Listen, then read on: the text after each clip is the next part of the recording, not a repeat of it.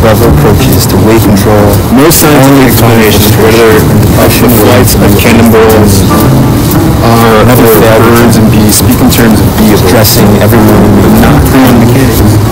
As we do very good morning says, quantum mechanics speaks not in terms start every January 1st, or every only of what has been observed. And motivation. There is no useful talk about beables once and for all domain.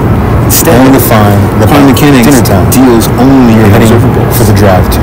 It's so interesting. I always thought quantum mechanics was about the start theory downhill ride rather than observables. A binge that could last 2 days, 2 weeks, 2 months, 2 years. What is a beable? There is, according to them, no useful deep down inside. Do you honestly feel it's only about observables? So what can we observe? What can we see? What is it that we actually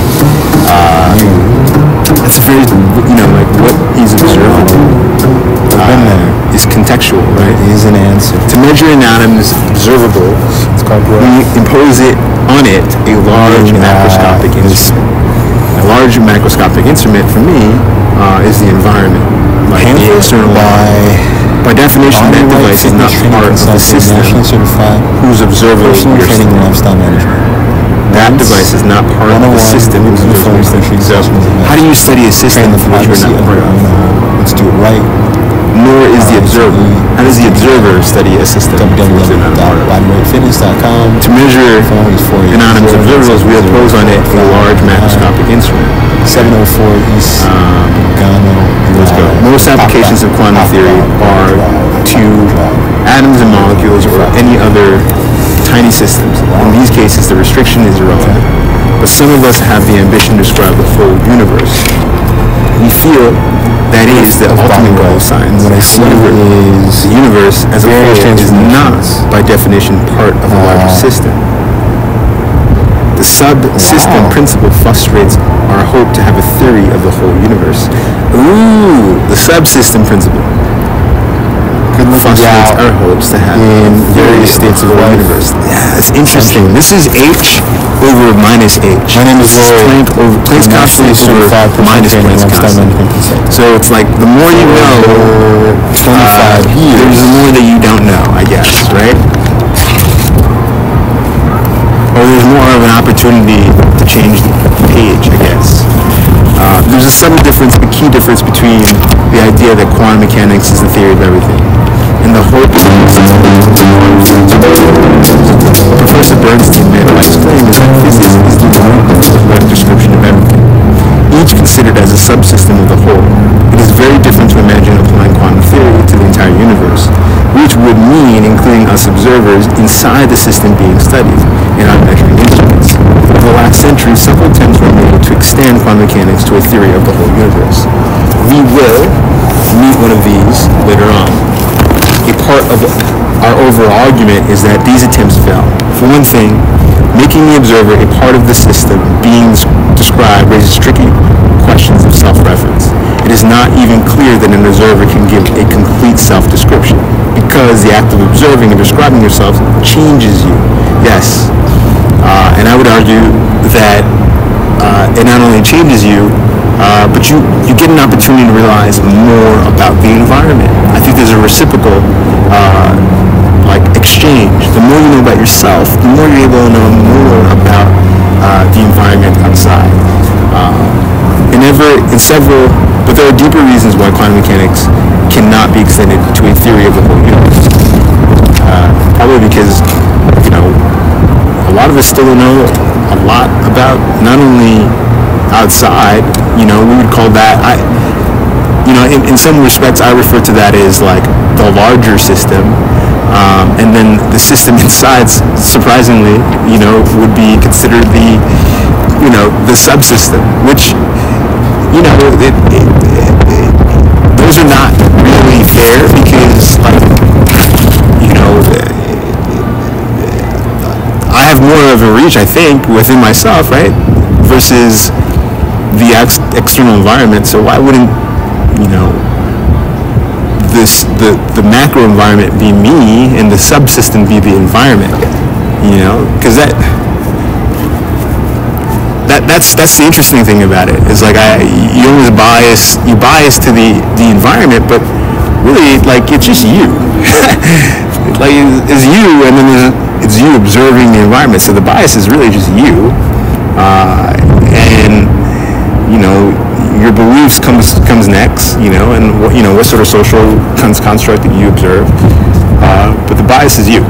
All right, in some of my books, namely The Life of the Cosmos, Time Reborn, and The Singular Universe, The Reality of Time, written with Roberto Mangabeira Unger, and investigate the question of how physics may be extended to give a theory of the whole universe.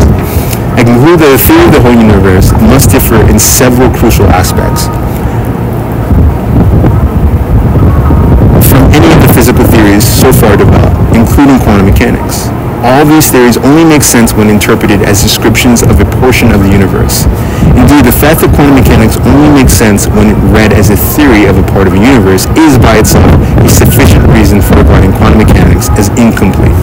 One thing we may ask of a theory that completes quantum theory is that it makes sense when extended to a description of the universe as a whole. However, this is not the only line of thought that leads to the conclusion that quantum mechanics is incomplete. Other concerns and difficulties had far more influence on how the subject has evolved historically. For the time being, I will ignore the cosmological issues and focus on more immediate challenges. Okay, so this author raises some really, really cool questions.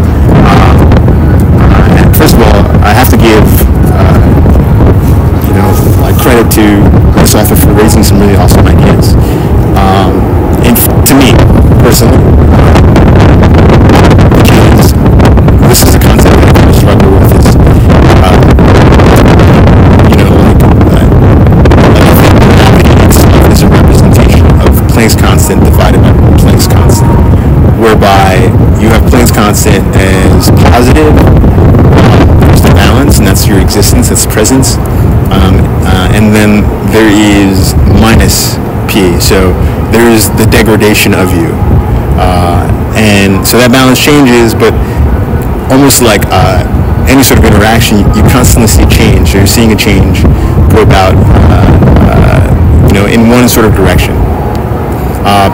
In one perspective, through one perspective, yeah, there's degenerative changes. It's like the movie Benjamin Button. In some respects, yeah, as a child, our basic wants and needs are met through various ways.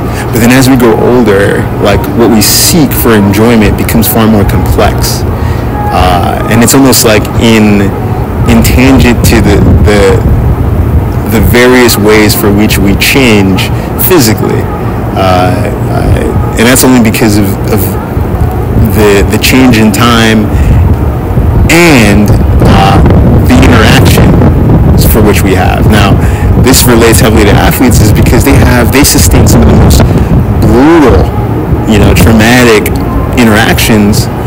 They are modern day gladiators, and we enjoy watching them go through these interactions because in many ways they're inspiring. They show that you can do things that no one ever imagined one could do, and the list is long. I'm not even going to go through the descriptions of all the sports moments in life that has given us hope.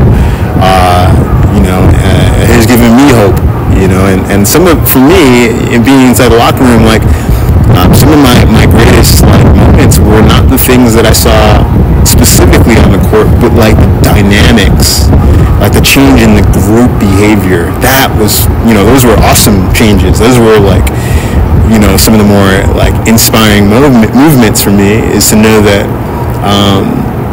the interactions that take place on court between teams, between members of teams, between factions of teams, between organizations. I think about Ryan Shazier and how there was a unit of people that grabbed. Bro, it was that shit was dope. That shit was. It was tragic, but man, I got to see real love at a man's time of crisis, and juxtaposed against the reality of what football is, and why we love it. It's deep.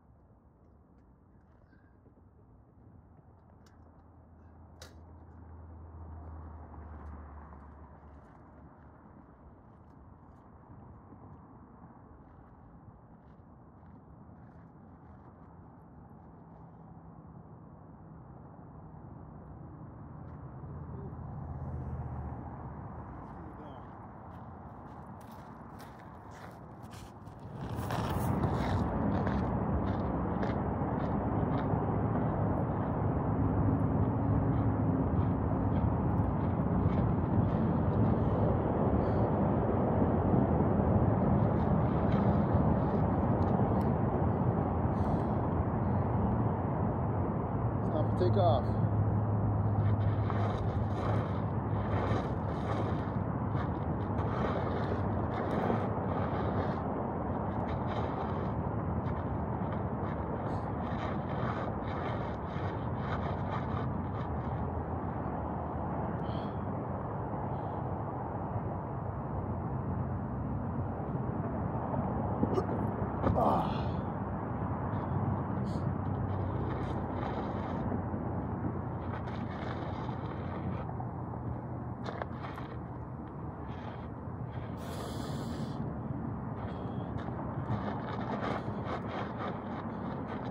Oh.